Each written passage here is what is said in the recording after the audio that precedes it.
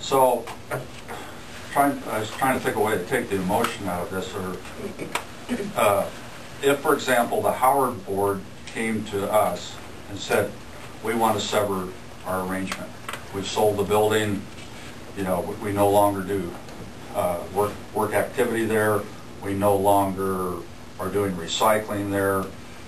You know, the equipment's wearing out, which the solid waste agency owns the equipment in the building.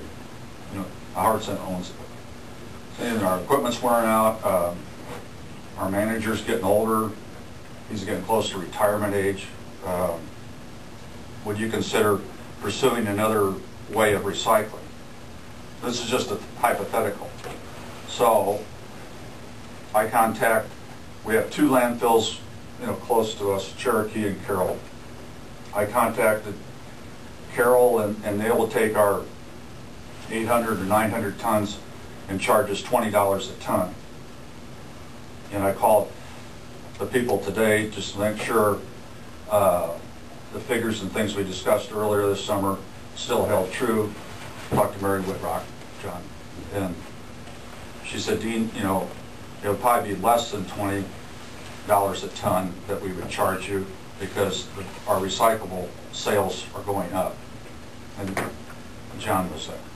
So you put that, you start out with a cost of $132,000 last year that an audit's available for, and we got to pay the solid waste agency would pay the Carroll Recycling Center $16,000.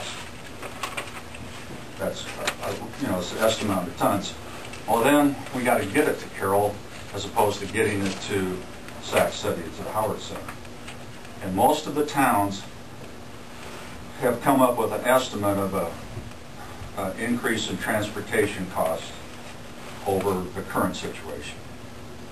And an estimate that would be between 20 and 30,000. Okay, so there's another. Yeah, it's 16,000 in expense and 20,000 in increased transportation. Is that per town? No. County. County. All 9 towns in the county. Okay? And yeah, I'm not good at speaking in front of people, and sometimes I say something and something happens in my brain and doesn't come out quite right. So we got 16,000 for the tonnage cost to the Carroll Recycling Center. And I estimate 20,000 in transportation. And then other things that, like Sac City is the only town in the county that has a drop-off point. Rural people utilize it, and John and Jim would better know what ratio that is and how many tons get dropped off in the box on the side of the center.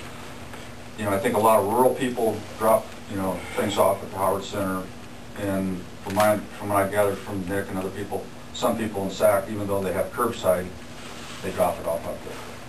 I don't know how many tons, you know, of the 800 are in that drop-off, but we would have to address that, I would think, to keep things, you know, service is good. So that's kind of the Sac City problem, and it's a county problem. You know, one scenario, we could have a drop-off point at the landfill for rural residents, and Sac could have a drop-off center for the people that don't want to use curbside for whatever reasons. And then, like John mentioned earlier today, you've got business people that deliver their own cardboard, they're just mostly cardboard probably, to the recycling center. Those are issues, and you got, you know, how do you put a value that cost? I don't know. You know, say you could spend another 20,000, you know, trying to make that service.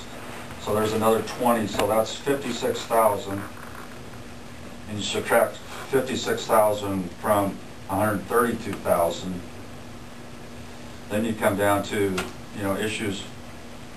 You know, there's probably things that we can't identify, but you know, that's a pretty good margin. Now, like John said, we've got jobs.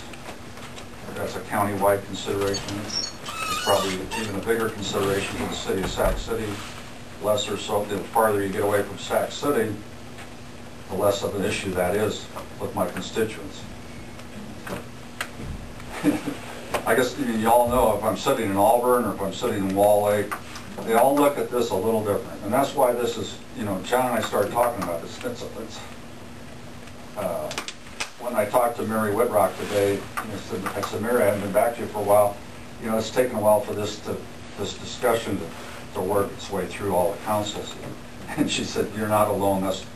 They do things like this with other counties. They have different agreements with other neighboring counties. So she's very understanding. And as a side note, she said, anybody, you know, council people or you know, board people want to, you know, visit the recycling center, you know, they'd be happy to show them, because they're doing this with other counties. I've talked quite a while.